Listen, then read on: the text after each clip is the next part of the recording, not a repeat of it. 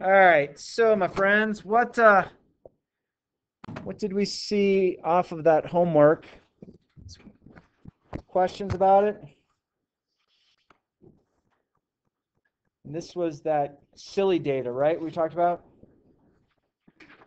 Any questions on 127-ish? Good.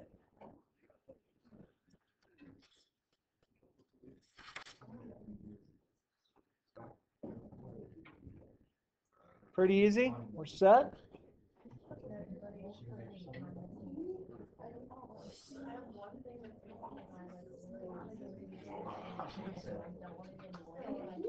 All right.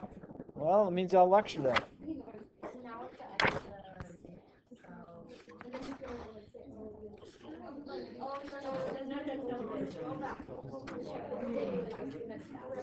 All right, you ready? So my plan is this.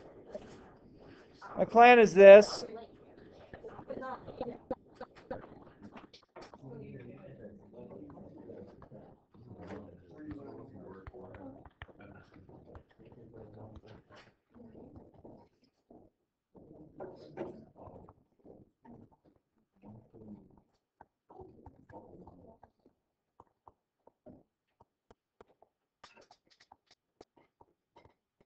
Good. And then Tuesday, I will actually start the next chapter. Don't worry, I don't think it's going to destroy you. And then Wednesday, on our shorter, we have the written portion of the test as well. Okay, so both of these sections can use the note cards. Obviously, please have that TI 83 or 84 graphing calculator, or some of you have the Casios and you're making those work just fine. So, yes, I have 8 of them that you can borrow. I could probably go down and steal them from the other classroom again as well. But that's what I kind of have planned for the next couple days, if that's okay. But it is Friday. Okay. So I am on page 27. Hey, buddy. I'm on page 27 of your notes.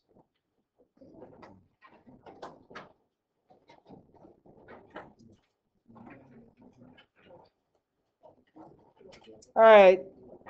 Statistical analysis 112, summarizing and comparing distributions. So I'm going to read a little bit, then I talk to Sage. Ultimately, the entire point of statistics is displaying data, is to summarize and draw conclusions. Statistics are not usually calculated for their own sake. They're calculated as statistical evidence for a larger argument. So measures of center. Okay. So the measures of center are your mean and your median, for the most part, as far as this goes. Now, the mean is the one that's influenced by outliers. The median is not. But let's talk about one thing that we need to make sure. The median, there are multiple medians. Okay? And that's, you have to remember, we have the Q1, the Q2, which is the normal median, and Q3. We normally just label that as median. Okay? Any of these which deal with our IQR do not get affected by outliers.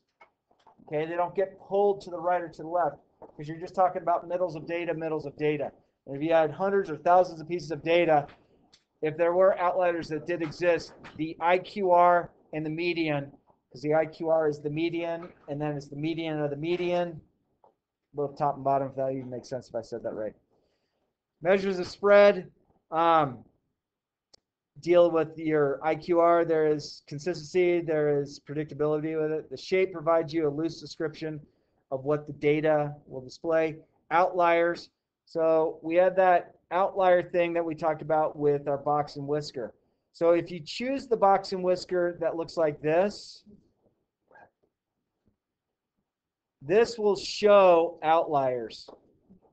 Okay? If you choose the original box and whisker, which looks like this won't show the outliers. Okay? So there's two different things, and I'll just pull it up on the calculator just to show you the location of those. if you go into second stat plot, you have two different locations. So this one is just our traditional box of whiskers. We cannot see the outliers there. But this one would show if an outlier existed as dots that are outside. Okay? So one thing you have to make sure, your biggest value, regardless of outlier or not, minus your small value, regardless of outlier or not, would get you the range of your data. And there is some argument, and I think it all depends. So if you had a scenario like this, and you had some outliers, there is some argument that if these are all 25%, some people will state that this is 25%, and some statisticians will state that we ignore this. For sake of our class, let's not ignore. So this would be our largest value. And then we could have a minimum down here, or it's possible we could have outliers out here. So that would be our minimum value if you wanted to find your range. So it's biggest minus the smallest. Okay. Now, outliers do tell you some information about if you're collecting data and you're trying to make predictions. If you have a whole bunch of outliers that are starting to take place, you might not have something that is valid to make any conclusions based off of it. Okay. Number of times you flip a coin getting heads or tails. Does that have any impact on rolling a dice? No. If you flip a heads and you roll the dice isn't like, oh, a heads came up, therefore, I should come up with a certain number. So there are certain things that you might be collecting data off of that you want to say, hey, this is what our information looks like. But if you have a whole bunch of outliers, especially if you have 100,000 pieces of data and 30,000 things are an outlier, it might not be, what you want to conclude. They have those balls that are there from 67 to 82. Or I think they're balls. Let's see, what does it say? Consider the data, temperature in degrees Fahrenheit. Okay, that's kind of a bad looking dot plot because one, you're trying to use some sort of picture, it looks like. A good summary of this data might say the temperature have a medium of approximately 72, so that's the middle of our data. We would have a range of 14 because we'd go 81 minus 67, which is 14. It appears to be skew right because the data is outside. So if we were looking at our thing,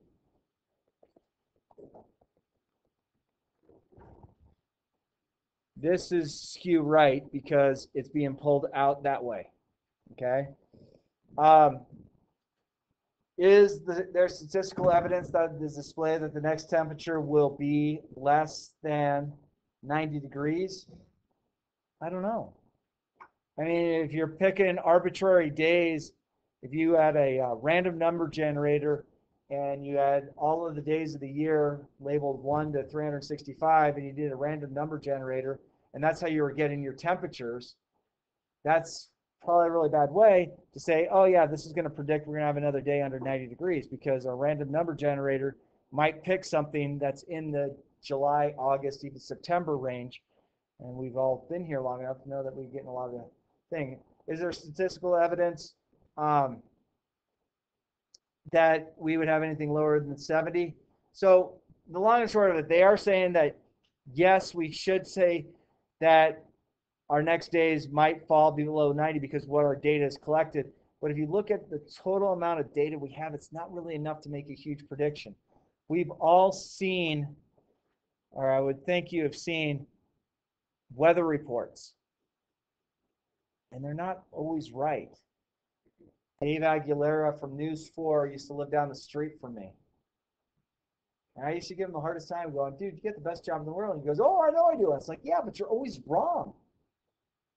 What a great job to have. He goes, oh, well, Chris, you realize I'm looking at these models. I'm like, I get it, Dave, but you're still wrong. So that's why, all of us here in Colorado, and maybe not in your cars, but in your parents' cars, there's a snow shovel year round, probably in the back. And then about 14 layers of clothing also in the back. And then if there's room for groceries, maybe put some groceries, because you just don't know what's going to happen with our data. So there's also the different distributions where we have a items where you have Monday and Wednesday. So if you had a stem plot for one piece of information, you would just have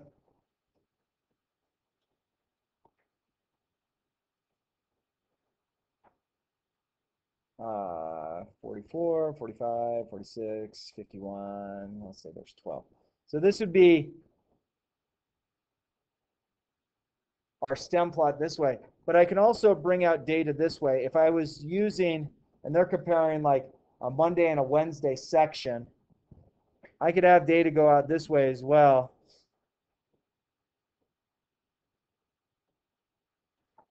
Uh, 41, 41, 41, 41, 42, 53. All right, so how this would be read as I'd go, this is 12 this way, but it's 13 this way.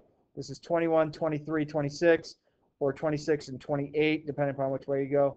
44, 45, 46, 41, 41, 41, 41, 41, 42, 51, and then 53. So that'd be like if you were comparing two different things, and let's say they're doing assume back-to-back stem plots or scenarios for two different college courses, one that meets Monday, one that meets Wednesday. And I don't know what they're trying to say.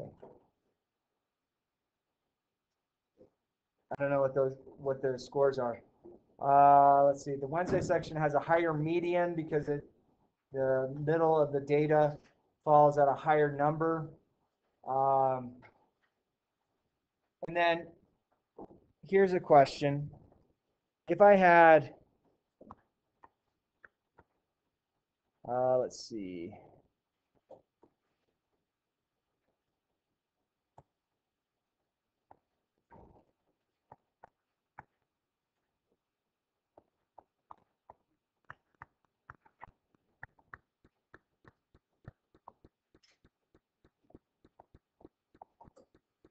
So does everyone feel comfortable that our median is probably going to live in here? And how would we find our median? Well, we have to count up our data. So you got 1, 2, 3, 4, 5, 6, 7, 8, 9, 10, 11, 12, 13, 14, 15. So there's 15 pieces of data that are being represented on this chart. I don't know on the stem and leaf what it's going with, but the middle of 15 would be the 8th piece of data. So you can count from either way. So I can go 1, 2, 3, 4, 5, 6, 7, 8, or I could go 1, 2, 3, 4, 5, 6, 7, 8. So my median on this data would indeed be 32. Okay, could I find the average? Absolutely. You'd have to go 11 plus 12 plus 22 plus 23 plus 24 plus all the data, divide by 15 units, or obviously plug into your calculator and let that find it.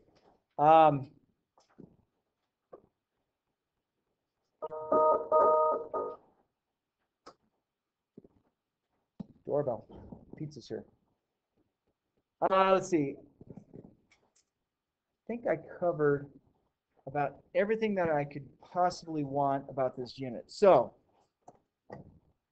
one, all of the stuff we've done so far is just to look at data to see a trend.